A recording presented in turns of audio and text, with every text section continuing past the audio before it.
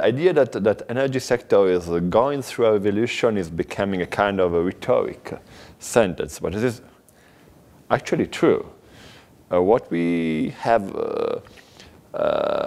faced during the last years in many of our major markets, such as Italy and Spain, for example, is that the deep amount of new investments of renewable in intermittent energy and production, and the evolution of new technologies for smart grids, and the evolution of the customer perception, and our customers are more and more advanced in terms of services needs, efficient energy approach, ICT application related to the dramatic and to the best technologies application into the house management is really becoming a new frontier for utilities. And I believe that all the major utilities, including us, are really trying to figure out how to organize and how to get the most from this revolution. We are living in really exciting times.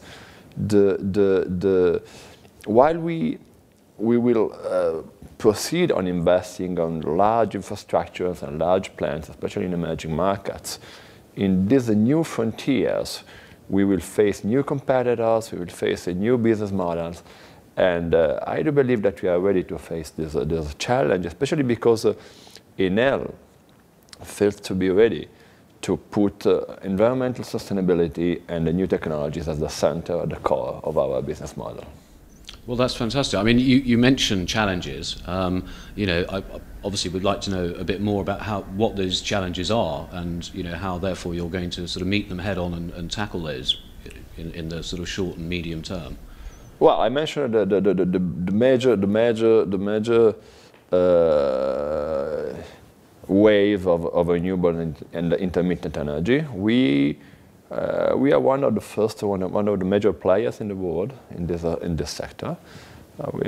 We have a huge and increasing fleet with a very good technology mix. We are probably the most diversified operator in the renewable market. We are on the leading edge on the smart grids. Smart grids are technology which is an enabling factor for integrating in an efficient way intermittent production into the energy system. And we are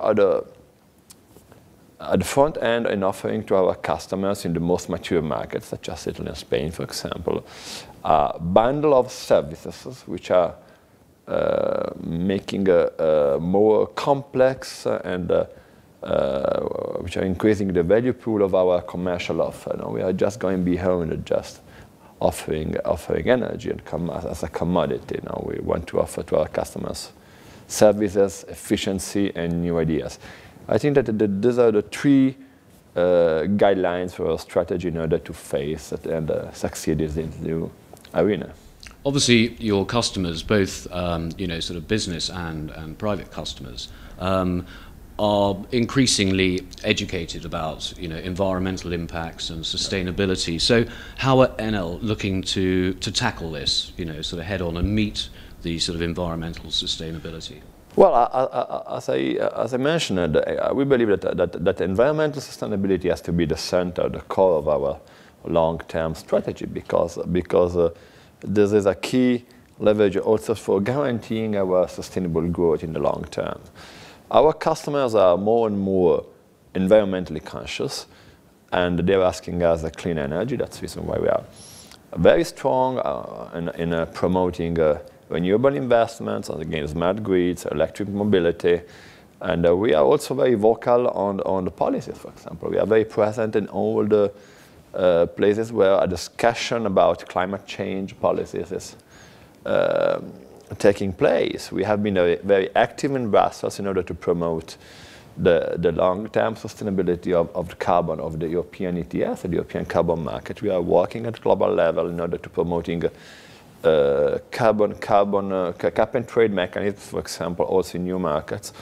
And because we believe that we must be consistent, we must be coherent with our business initiatives and our, let me say, initiatives in the policy making area. We are not